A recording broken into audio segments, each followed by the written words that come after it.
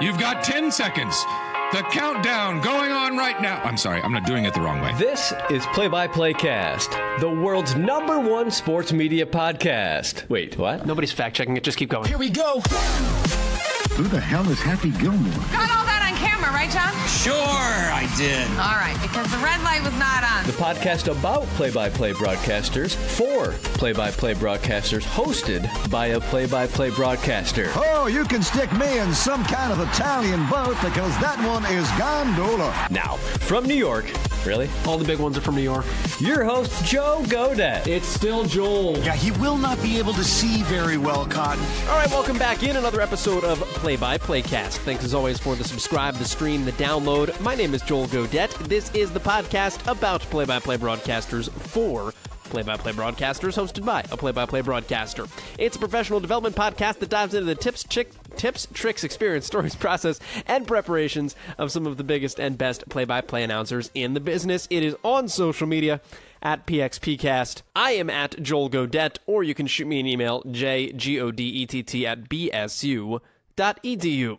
I know if you're a minor league baseball broadcaster, you're listening to this right now and thinking, we're coming down the home stretch. You know, it's August. It's the final month of the minor league baseball season.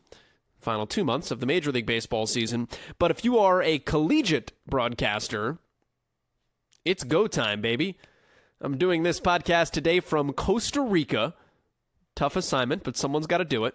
I'm with the Ball State men's basketball team as we're on one of our foreign tours that you're allowed to take as a Division I program once every 4 years. So the team is in Costa Rica playing 3 games and doing some sightseeing, and I'm down here doing some video chronicling. But when I get back, we land on Monday. Tuesday, soccer pictures for the newcomers. I think soccer practice is Tuesday. If not Tuesday, Wednesday they open. And they've got a scrimmage a week and a half after that. And football camp has already begun. So I'm missing the beginning of football camp to be here in Central America. So when I arrive back, my first day, I'll wake up, go to shoot some soccer GIFs and pictures and line up graphic video type things and then go to football practice because we are in full swing. August 31st, kickoff for Ball State and Indiana, and it is August 1st as I record this, August 2nd as you listen to this episode of Play-by-Play Cast. So, strap in. Our guest today is a guy who's going through very much a similar situation. He's getting ready for another season as the voice of the BYU Cougars. Greg Wrubell is our guest today, and we'll talk a little bit about his process at the beginning of a season, how he gets himself focused, set, and ready for football and what he does during camp, but we'll also really dive into some minutia with Greg. A guy that, if you read about him and you know a little bit about him, is really in the weeds. I mean, is like perfect for this podcast in terms of listening back to everything that he does, and his preparation is methodical, and his approach to this is incredible and craftsy, not in like a knitting or crochet way, but in, you know, approaching this as more than a profession and a trade, but as a true craft and an art form. So Greg is perfect for what we do here, and I'm kind of embarrassed we haven't had him on here sooner. But he's been the college football voice for BYU since around the early 2000s, and before that he started on their basketball side. Also does some soccer with BYU, some soccer with Utah Royals FC as well. He went to BYU. Actually, he's from Canada, and he'll talk about it. Was not a huge like BYU sports fan until he got to college and like went to the games, and all of a sudden it kind of clicked for him. But he went to BYU and then went on a mission trip and came back, and in some senses professionally has never really left. He has been in and around Provo dating back to when he was in college, and has really carved out a nice niche for himself as one of the preeminent voices of collegiate sports on the West Coast and throughout the country. So Greg Wrubell is our guest today, and where we start is with what exactly he does, because BYU has its own television station. You probably get it. You've probably come across it. BYU TV. It's on most cable providers. So Greg is the director of broadcast media at BYU, is not only their voice, but also has an interesting role because there are a bunch of different pots to put your hands in. So we start there with Greg Wrubell this week on PXPcast. Well, officially, my job title is Director of Broadcast Media for BYU Athletics, but practically, it's the voice of the Cougars is the common vernacular for what I do. There are some administrative responsibilities and some oversight functions and some show hosting functions as well, but primarily it's play-by-play for BYU's two main sports, football and men's basketball. Plus, I also do the women's soccer broadcasts and dabble in baseball as of this past season. I was going to say, it's got to be the only football, basketball, soccer job in the country, or like a very select club. Yeah, I don't run into too many guys who have that, but I kind of like it. Soccer has been kind of a personal favorite, and so when the opportunity came along and they asked if I'd have any interest, I said, let's squeeze it in. Let's try and make it work. And so there's no doubt that as the season gets longer, some football and basketball conflicts do arise. So I can't do the entire 20, 21, 22 games, but I do most and as many as I can squeeze in. You're in a unique spot from the standpoint that you've also got BYU TV surrounding the university sports. Like, what role does that play in what you do, or what role do you play in what it does? Yeah, my office is located in the BYU Broadcasting Building, which houses BYU TV and BYU Radio. And those two platforms give BYU a pretty unprecedented exposure for a collegiate program. BYU TV is on most satellite systems nationally, and BYU Radio is on Sirius XM 143 coast to coast, in addition to the apps, of course, you're going to get for TV and radio coverage through BYU TV and BYU Radio. But, the facilities alone put BYU in a pretty unique position. And it's kind of anecdotal now that when BYU has visitors from national outlets or ESPN comes to call, they remark at just how top-notch and high-level the facilities are here for broadcasting, and BYU Athletics has certainly been the beneficiary. Does it give you a little bit more, freedom or leeway or creativity in terms of what you're able to do job-wise also, and outside of just doing traditional play-by-play, how you can cover BYU and what it allows you to do in your spot? Yeah, the weekly shows we produce, and it's more than just coaches shows, but the coaches shows themselves are produced at a really high production value. There's so many things you can do because of I don't want to call them toys, but the high-tech devices at your disposal here in this building. Pretty much anything you'd want to do on national scope from a national production, you do in this building. It is that developed and that high-tech, and so from a creativity standpoint, yeah, we try to hold ourselves to a very high standard in terms of the kind of things that fans and viewers and listeners would like out of their productions, and there are a lot of them going on. There are expanded pregame and postgame broadcasts from both BYU TV and BYU Radio. We have in-week shows in addition to just the coaches shows. We have kind of an X's and O's weekly show hosted by some former Cougar football players called After Further Review, kind of a play breakdown, if you will, truly X's and O's. We have a show featuring all three football coordinators on BYU TV nationally each week as well, called the Coordinator's Corner. So beyond just the straight coaches show and play-by-play, we think there's a lot around the broadcast that truly augment the production for Cougar Nation. What kind of toys are we talking about? Well, anything graphically you'd hope to do at any national shop, you can pretty much find here. The graphics package is always second to none, has just been updated again for this upcoming season. The look is super sharp and super professional, and the number of students, in addition to true full-time employees, the number of students that are gaining experience in these productions send them off in a really prepared fashion to enter the job market and get jobs that they hope to have eventually. I have to imagine, too, within all of that, like, you've got to be the most prepared play-by-play guy in the country at the end of the week in some essence, because like I would love a studio show where like Ball State guys are breaking down specific plays from the previous week's game, just kind of laid out for me each week. I mean, what you've got at your fingertips is got to be miraculous to be a part of. And then from a play-by-play standpoint, I'm really blessed because of the cooperation we have. I'm technically an athletics department employee, so I'm a department employee. So as a result, I've got really good coordination and cooperation with the coaching staffs from the various programs I cover. And so, when I want to watch video each week of the previous week's games, the upcoming opponents, practices, it's all at my fingertips. I literally have an iPad app from which I can view everything I need to see to get me ready to call a game. And that is from games to practices to scouting reports. And so it really does make my job, I'm not going to say easy, but it makes it hopefully better done by the amount of preparation I can put into it. And a small degree of trust there too, if they're going to give you the iPad with the access to the video portal, which is always good. Well, absolutely. And a lot of what I do is for public dissemination, and a lot of what I do is for private utility that then shows up on game day.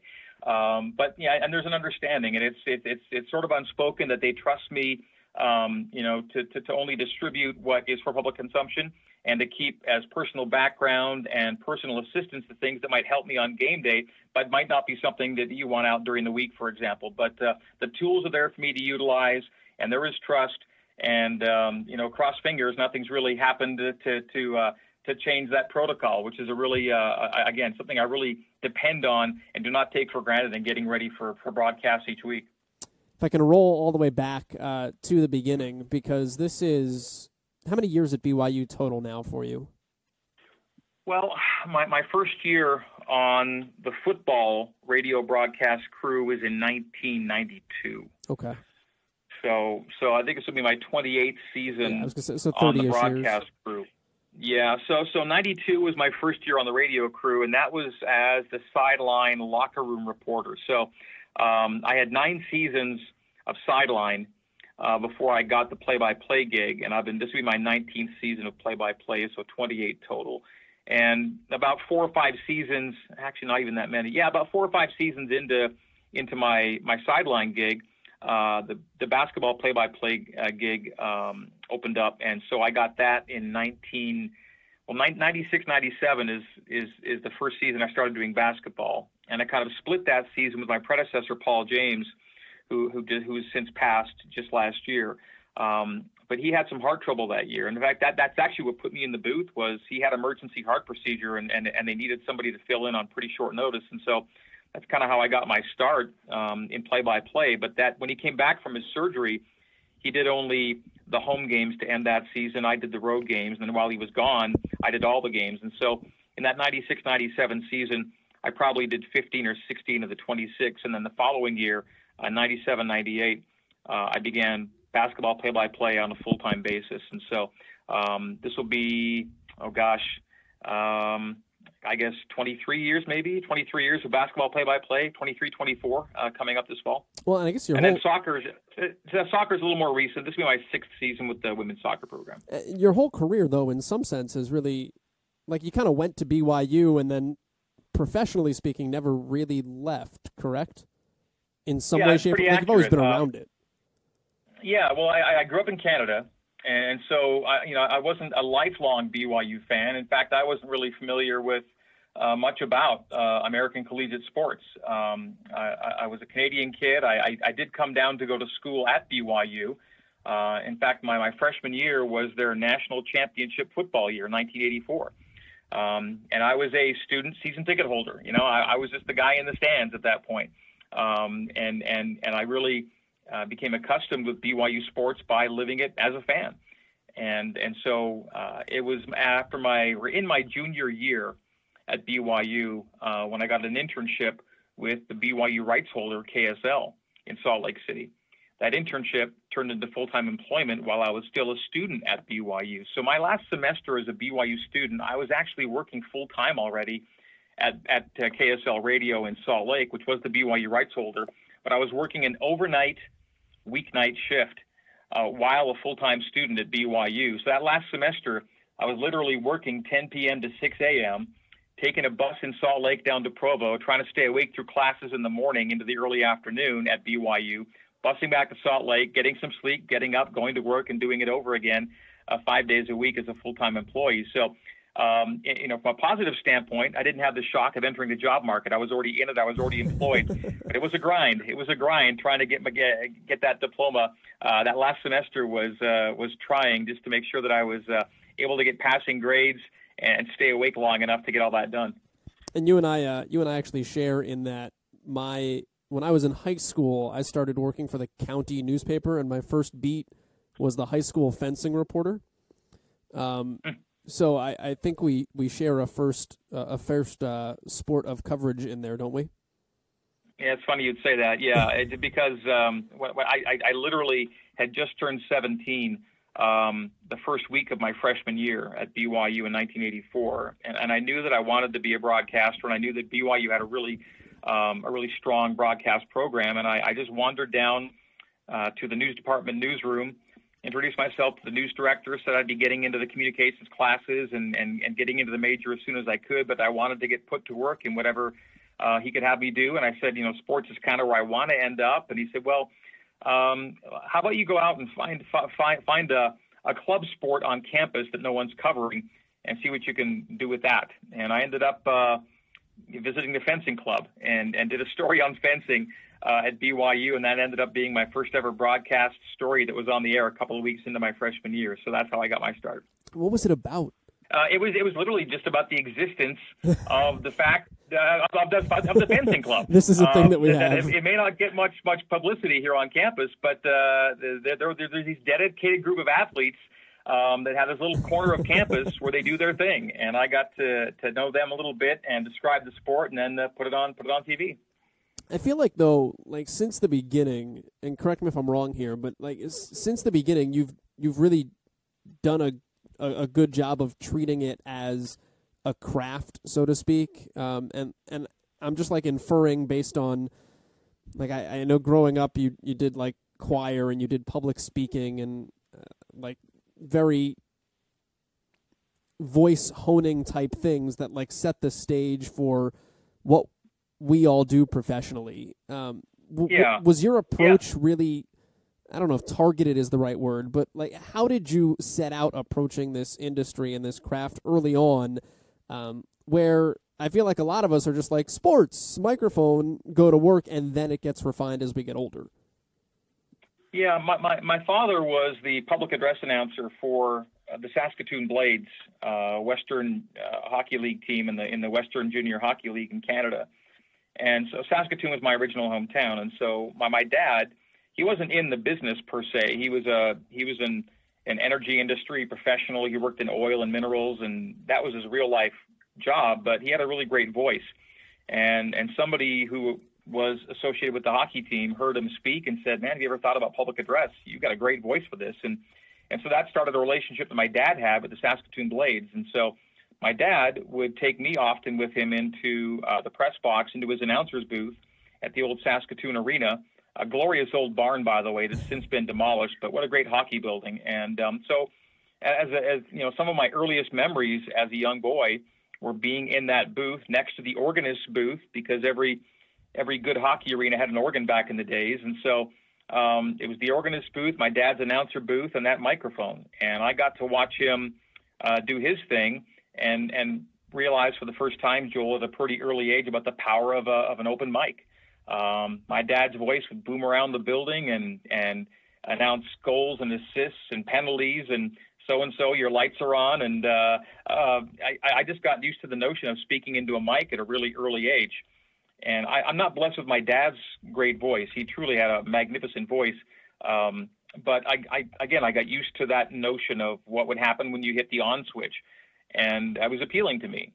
And so, as I, developed some interests scholastically and academically, I realized that if I wanted to do anything in the public arena, using my voice or being a broadcaster would require me to get exposure to situations that would put me in front of audiences. And so that's where public speaking contests and choir performances and performing in plays and all those kinds of things got me over any sense of stage fright and got me used to speaking publicly. I still have a lot of work to do. My natural tendency is to speak really briskly and quickly, and over time I had to learn to develop a slower style to be properly understood. and all those things came in time. But once I realized I wanted to be a broadcaster, I really dove into that and would contact broadcasters and ask for tours of radio stations and TV stations and just kind of, be pesky with people and ask a lot of questions who were in the industry and look for exposure in any way I could. And once I got to college, that really, was the springboard, because BYU had such a hands-on program. You could do so many things in TV and radio and writing and producing that got me exposed to all the different facets of the craft. And I do view it as a craft. It's not the hardest job in the world, but you also can't, I don't think, just settle into your seat on game day and expect to do a great job without the hours of prep beforehand. And so I guess I do treat it like a craft and hope to continue to get better and better at it, because I haven't called a perfect game yet, and it may not happen, but that's always the endeavor. How did you learn to speak slower? Force. I was told that I was going to be removed from the campus FM radio station until I slowed down. And that kind of got, and so taking me off the air did it. And it's still then. It was still a really focused effort. And again, just even today, my tendency is to, be kind of energetic in my delivery, and yet for me, this is still a lot slower than I ever used to be. And the ability to be understood properly while still describing as many things as you care to in a short span of time relative to play-by-play remains a challenge that I still really embrace.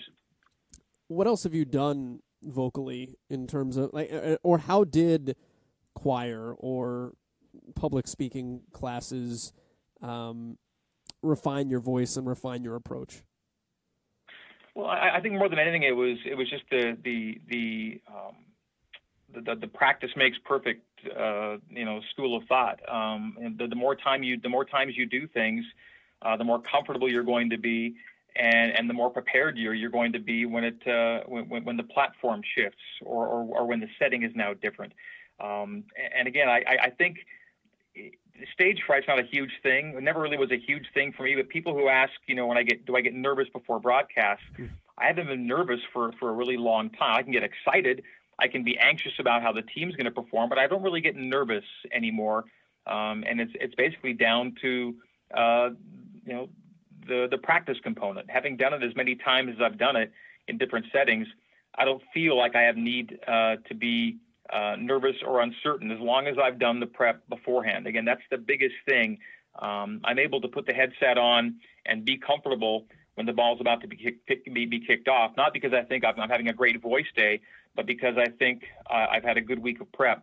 And when it comes to my voice itself, one of the things choir and public speaking did teach me were different, tools to, control the sound of your voice and how it's delivered. But I still find, Joel, that, when a crazy, unbelievable, phenomenal play happens on the last, snap of the game, sometimes your voice is going to do things you don't want it to do.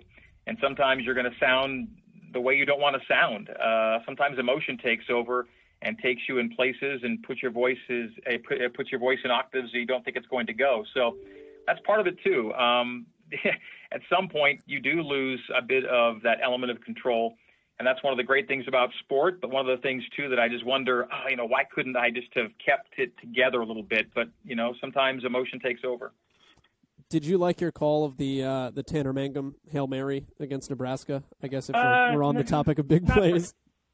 Yeah, I mean, if I like it, it's only because fans liked it. If fans like it, then I'll go along with them. But nobody ever anticipates that sort of loss of vocal control, if you will. And it happened that way. It was, I'd never actually called a Hail Mary game-winning touchdown before that play.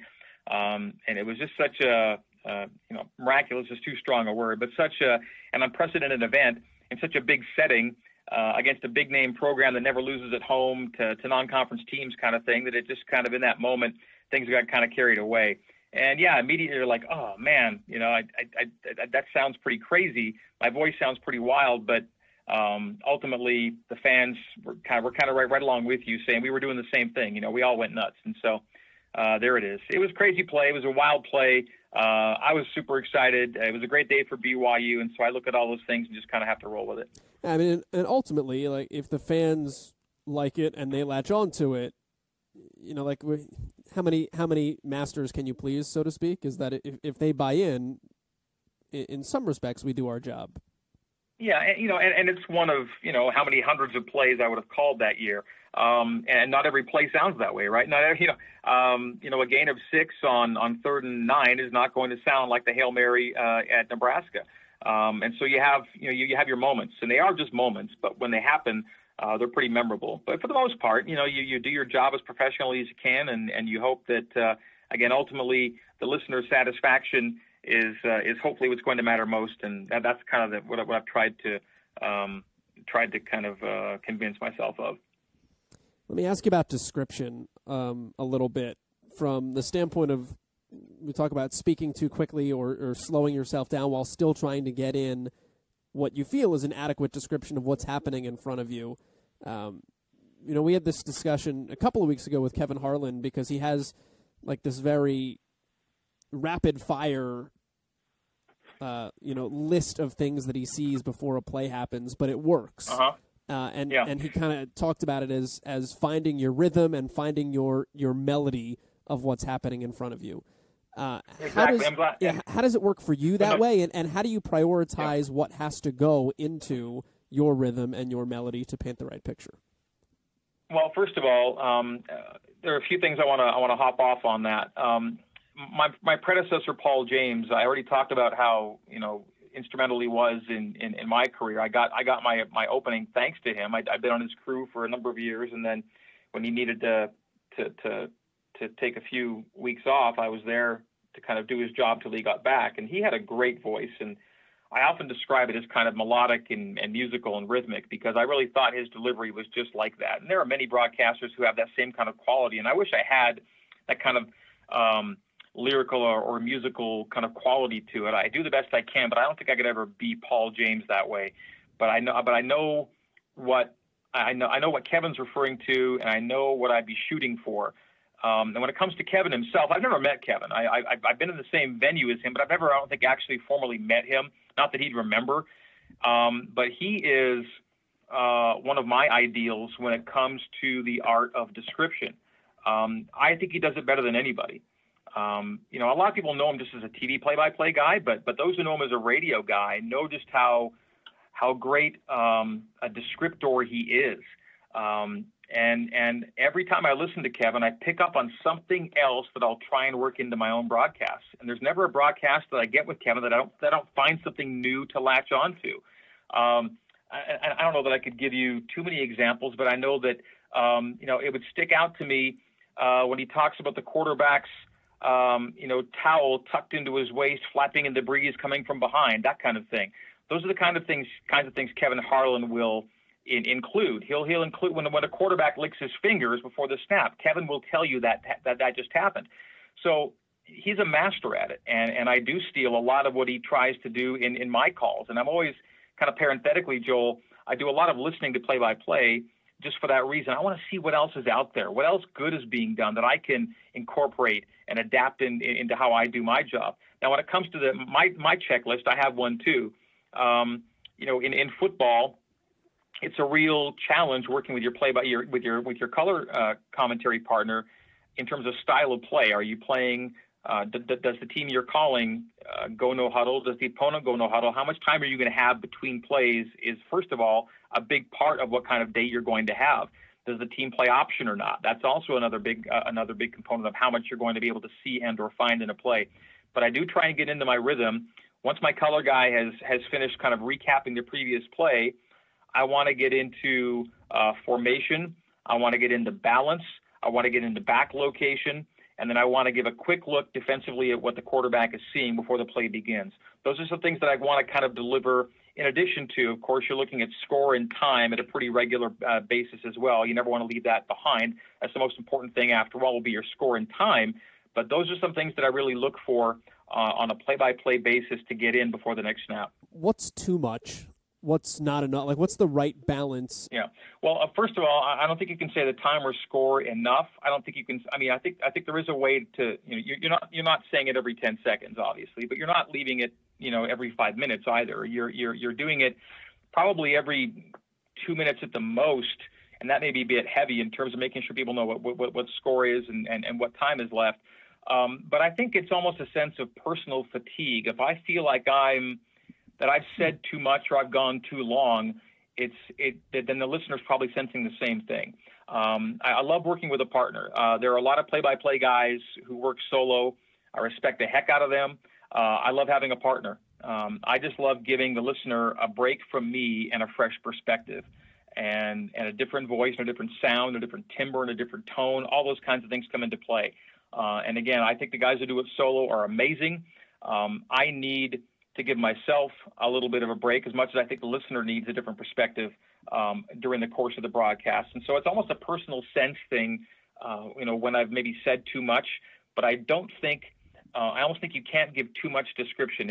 The more you can give the listener, the better. I really do just take that whole notion of eyes and ears really literally. And I want to give the listener just as much of a transportation as I can into what I'm seeing.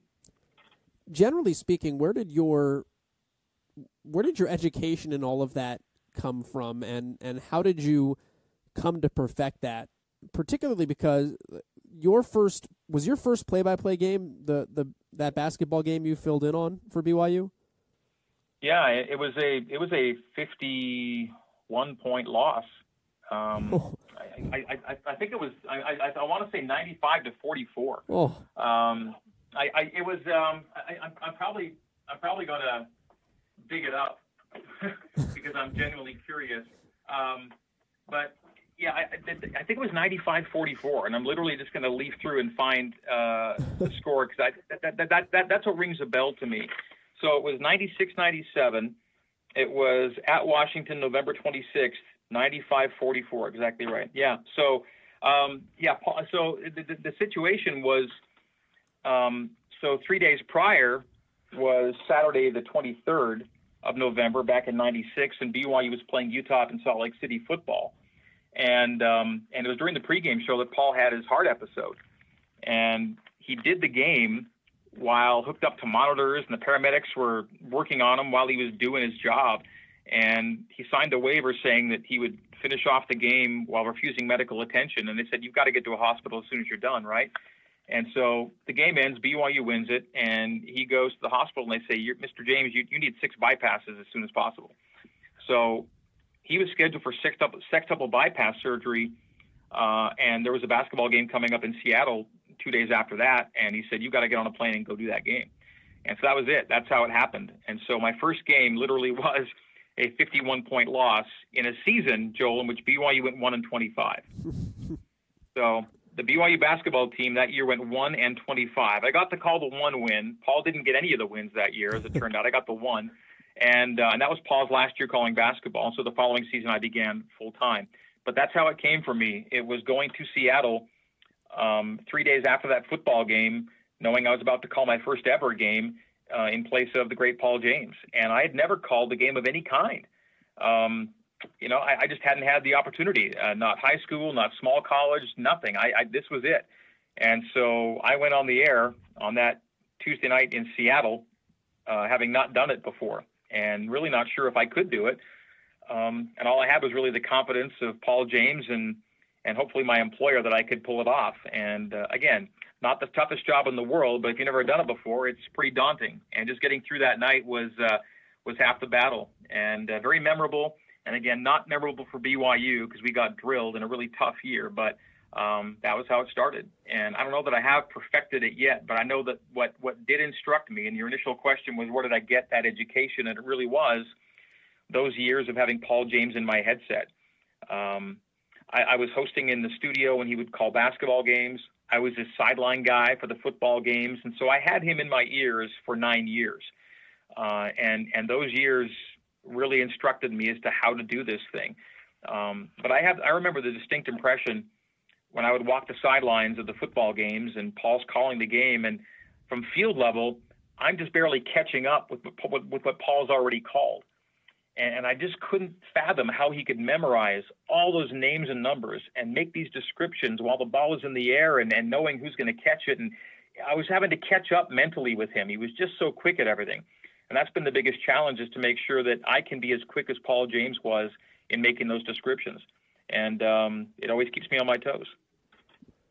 What was the biggest education of that first year once you first got into it and are learning on the fly, and the difference in having him in your ear for all of that time, and then I guess when you finally realize that Paul's not there and it's you that's in the driver's seat? Well, learning to work with a partner was one of the first things to accomplish. I used 2 or 3 partners that year. Paul's original partner stayed with me for a few games, and then he bowed out, and I had to find my own color guy, which I did to get through the season. Working with a partner was the first thing, establishing some kind of chemistry, some kind of rhythm, just being conversant, using the right terminology, making the right descriptors at the right time, and just basically getting game to game a sense that I'm getting better at this, or that I'm not making the same mistakes over and over again. That was the biggest thing for me to accomplish, I think, was just getting game to game more proficient at what I was trying to do. In a way, it was maybe a help that BYU had such a rough year. Maybe there was less pressure on all of us at a certain point. You know, they were not going to go anywhere. They were 1-25. The interim coach was not going to be retained. He was having a tough go, but he was of such good humor and was such the right guy for me to work with as a head coach, that it made that first year with only 1 win as bearable and enjoyable as possible. And I credit a lot to Tony Ingle, the interim head coach that year, who would later go on to win, I think, a D3 and an NAIA national championship with other schools. I credit Tony for making that first year bearable and actually, like I said, kind of enjoyable, even though we were losing every time out and getting drilled in the process. We've talked a lot about preparation, and you've brought up how critical that's been over the course of your career. Is it true you have databases of statistics that you update regularly? Yeah, certain elements, or rather certain tools have come to us in recent years that are available to everybody. Certain websites are helpful and certain subscriptions are helpful. But a lot of the databases are things that I like to keep independently. And some, most are spreadsheet format. And these are just things that I've developed over time that help me in establishing a few important win-loss correlations, what I think really matters in terms of what wins and loses games. My most extensive databases are in football. I don't need as much in basketball because a lot of the other folks out there do it so well, Ken Pomeroy primarily. And there are also analytics programs with which the programs I work with are associated that I can have access to that also help me see what the coaches are seeing from an analytical perspective. But from a football standpoint, there are a lot of independent databases I like to maintain on my own. I get interns involved in helping to manage them as well, so they have responsibilities themselves in the fall. I think it all helps me create the picture that I need going into each week's game. What factors are actually going to be the most important, where BYU's trending. And, in the past, let's say 10, 15 years ago, when I would, stumble upon, what I think was an interesting or important statistical nugget, I would have to retain it until game day when I could maybe, introduce it in a way that made sense. But now, as soon as I find something interesting, I can tweet it out, and my listeners or my followers can see what I'm seeing, and then pick up on the trends I'm picking up on, and seeing what I think is important at a time I think is important. And my Twitter feed has been a big way for me to communicate with my audience of things I think are going to help aid their enjoyment on game day. And so, tweets are a big part of what I do as well. I mean, it almost kind of sounds kind of silly to say it's part of your job, but I think a big part of my job is using my Twitter account and getting information out to fans. And I've had a lot of fun with that. And some may think I maybe tweet too much, but I think I tweet the things that are interesting and important. You used to trade facts with Bronco Mendenhall too. Was that true when he was there? Yeah, there are coaches, and Bronco's one of them, who would welcome a statistical packet on a weekly basis of what I was finding, what I was picking up on. It It wasn't the only tool he utilized, but it was one of the tools that he kind of utilized to help form his program pillars. He had a lot of other, resources in doing that, but I would kind of, let him know what I was seeing and share with him the stats I was picking up on and see how they all kind of combined with what he was already working on. And Kalani Sitake and his staff are the same way. If there's things that I've done research on that I think that they might find interesting, they welcome it. They don't say, we've got it covered, no thanks. They say, this is great, appreciate it, bring it on. So I love when coaches embrace the same things I'm embracing, and I find that a lot. I feel like this is a conversation you get into a lot with baseball people in particular nowadays, but how do you work in what you might find statistically and make it understandable and make it fit within the context and the narrative of a game that you're calling, while not being overbearing as well, and making it digestible, particularly if we're talking in a football and basketball sense, when versus baseball, we've got so much less time to get something in like that can help us paint the picture of what we're trying to say about where a team is. Well, I like to bring into the booth with me every week a cardstock page with a column for each team with a number of elliptical notes. Ellipses indicate that they're short enough to be digestible, okay? And so these little digestible nuggets can go in as soon as a touchdown is scored that gives BYU a 7-0 lead in the first quarter. Boom, out pops my BYU record when scoring first under Kalani Sitake. Or, out pops my BYU's record after one quarter when leading, if they hit the break, leading 7-3. I've got them all queued up, and they're just waiting for the trigger. And not everything gets used. In fact, I would say, of the notes I bring into a football game, maybe 25% on a given day, maybe 50 on another. But I never, ever does everything get used. I have way more than I ever end up sharing during the course of a broadcast. But I do have certain triggers I'm looking for and waiting for. And the key is to make sure that I'm sharp enough to have remembered the trigger when it happens. But I find that during the course of the week, I've kind of primed my listeners, if you will, to things to look for. And then the game day is almost kind of a refresher of sorts when those events occur.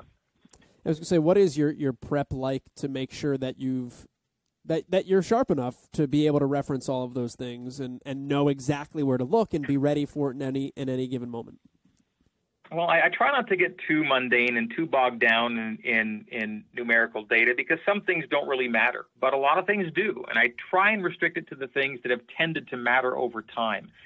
I have a bit of an informal, kind of a personal threshold, Joel.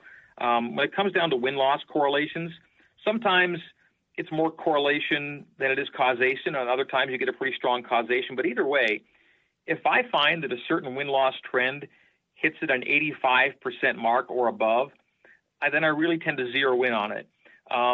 Between 70 and 85, you could have something there. Under 70, and it's almost kind of hit or miss.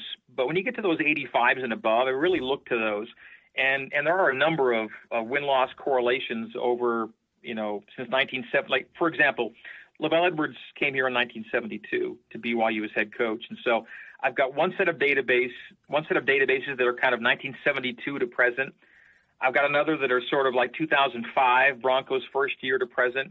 And I've got another that's Kalani Sitake's first year to present. And I kind of have three different frames of reference. But in all these frames of reference, I tend to look for those strong correlations at 85% or better. 85% is kind of a random number, but you'll find that if you take a 13-game schedule and multiply by 0.85, you're going to have a double-digit win season. And I think that's what everyone aspires to have, is at least a 10-win season. And if you're doing that, you're operating at a pretty high level. And so 85% is kind of a high-level benchmark for me for win-loss correlations. And so I really tend to focus in on those categories. And when those categories pop up, those are ones I want to really keep an eye on in the course of a game, in the course of a season. And my prep during the week does involve a lot of research on those particular trends and updating those particular trends, and then going deeper than that. And I've focused a lot more recently, in recent years, on defensive 3 and outs, for example, offensive 3 and outs, third and shorts as part of the overall third down picture, individual target and reception rates, including drop rates, which we're going to track a little more closely this year. I want to find what kind of really matters out there to a team and to a program, and hopefully those are the things that my listeners hear on game day. I asked you about Tanner Mangum earlier in terms of how you described that Hail Mary play against Nebraska. But I want to ask you about a different player you've had a chance to describe as well, and that's Jimmer Fredette. I asked the question a while ago to Tim Roy from the Warriors about Steph Curry in terms of how you describe what he does on a daily basis to make it still sound remarkable when he just continues to do insane things night in and night out. When you had somebody like Jimmer Fredette, how was it challenging, maybe in a way that's different than any other basketball game normally, to consistently convey what you were seeing while making sure that it didn't just become the ordinary, that people could still understand how amazing it was? And Tim, by the way, is another guy that I've enjoyed listening to over the years and could take a lot from his calls. I really love the way that Tim calls a game, and I have borrowed some of his vernacular and incorporated it in my own calls over the years. He's a good one. With Jimmer, it was almost this sense, I found myself a lot of times kind of verbally shaking my head. That's where I could hopefully transmit to the audience that this was not ordinary. This was not normal. I tried to describe the reaction of opposing players, the reactions of opposing coaches, what was happening on those benches when Jimmer was doing this, because there were a lot of upturned hands and shrugged shoulders and dropped heads and just people shaking their heads. That was going on all season long, and I was doing it the same way. Verbally, I was shaking my head. It would happen time and again where you don't expect him to take that shot, but yep, he's going to take it and he's going to make it. You would simply say that's too deep, and it would get deeper and deeper, and he'd take them and he'd make them, and it was just over and over again. And it was really the most fun season because of how embraceable his story was. This was actually at a time, Joel, when BYU was in a conference that didn't have the best TV deal. It was on the Mountain Network, and it was a little less widely available. And ESPN kind of picked him up on a parenthetical basis because BYU's games weren't appearing on ESPN, generally speaking. Huh. But ESPN we all kind of found take that ways. For granted now. Yeah, ESPN found ways to get their Jimmer content that year, and Jimmer Mania became a thing because he was so much like so many people, right? He was kind of like average size, upstate New York. Just kind of a guy, right? But he had this remarkable ability to score from anywhere, and he was doing it against everyone. This wasn't a situation of a small school or a small league. You're not playing anybody. He was playing people and beating good people and doing it regularly, and being defended by guys like Kawhi Leonard. And this was a guy who could literally do it against everyone. And that was the neatest thing was that you felt that as long as Jimmer's got the ball in his hands, he's playing for your team. You got a shot to beat this team, whoever you're playing. And BYU did get to the Sweet 16 in his senior season, and maybe but for a missed free throw in overtime, might have defeated Florida and gone on to who knows what beyond the Elite Eight. Didn't turn out that way as BYU lost a pretty important player in Brandon Davies for the NCAA tournament. Jimmer turned it up a notch, but even then it wasn't quite enough. It was sad to see that journey come to an end. But it was an amazing journey, and it was again. There were days and nights where I just, kind of lost my mind at what he was doing. It was so much fun to call his games that year. And again, there were certain baskets and certain plays where you just sensed that, I've just gone to an octave I didn't think I could get to because of how crazy it is what I just saw. But it was just an honor to cover that guy for his whole career, really. But that last year was when that train got rolling, and it was so fun to be with the BYU basketball program that year. It became a true rock star type situation everywhere BYU went, and I'll never forget it. I always kind of felt that like the more extraordinary a player or a talent or a team is, sometimes the harder it makes the job because you've got to be able to create that separation and truly paint that picture of how unique something is. So I'm always kind of curious when you get somebody that's that transcendent. plays into somebody's job and somebody's description. Yeah. So, I know you listen back to your stuff. How often do you get to do that? Weekly. I mean, game by game. I just have to. Okay. I need to hear what the listeners heard. When I'm in the moment, I'm in the moment, and I'll go back, and invariably I'll pick up on things I missed while I was calling it, missed while I was saying it. Sometimes it's things that, from a positive standpoint, sometimes it's things that are negative. Like I'll make a small mistake, but I won't have noticed it live, and I'll only notice it on the re-listen, And so I always pick up on stuff, and I'm making mental notes. Sometimes I'm making physical notes, but ultimately I'm listening as not Greg Wrubell. I'm listening as just Greg the listener. How is this guy doing? What is he saying? How is he saying it? How up to date is he on the time and score? Am I following?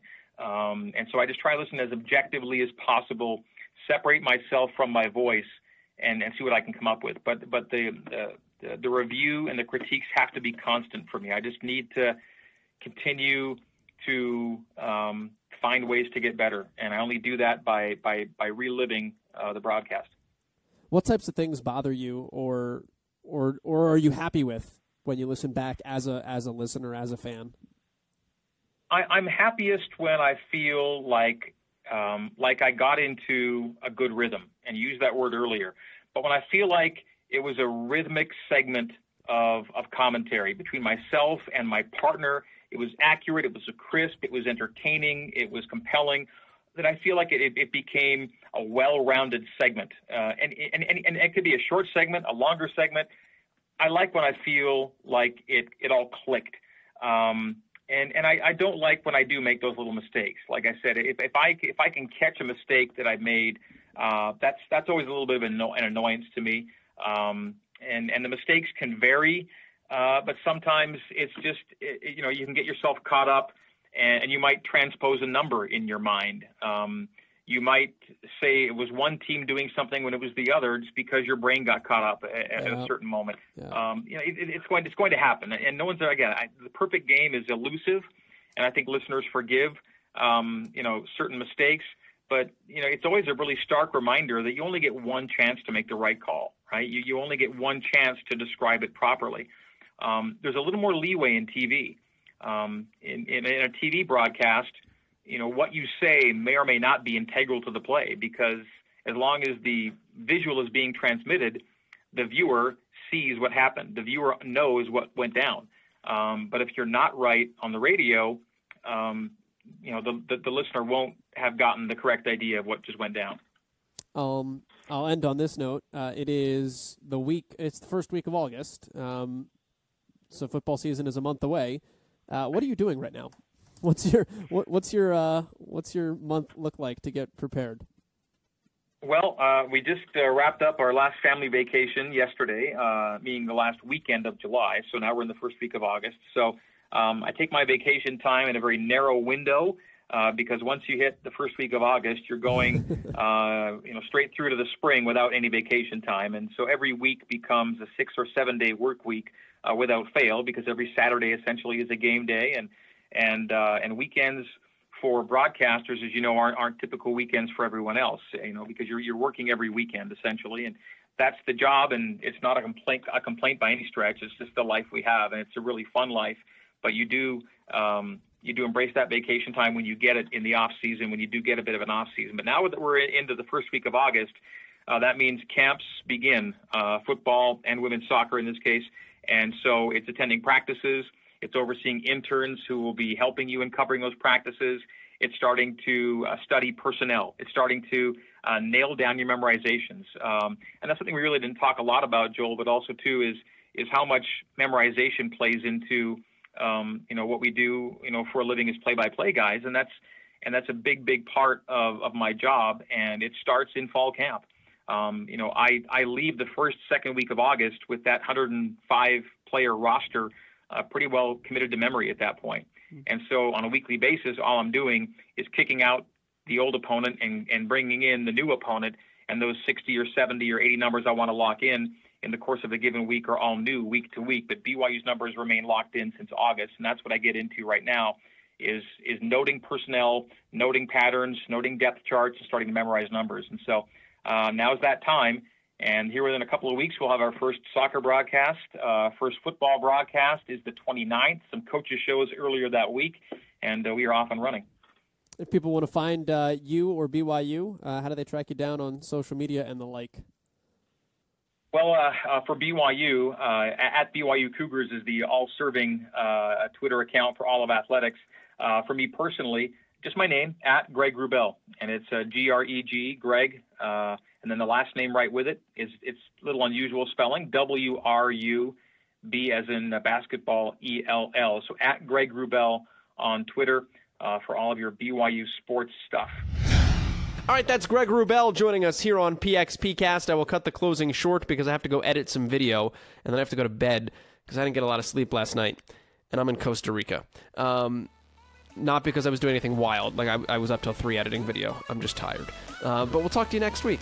It's another episode of Play by Play Cast. My name is Joel Godet, and we are out.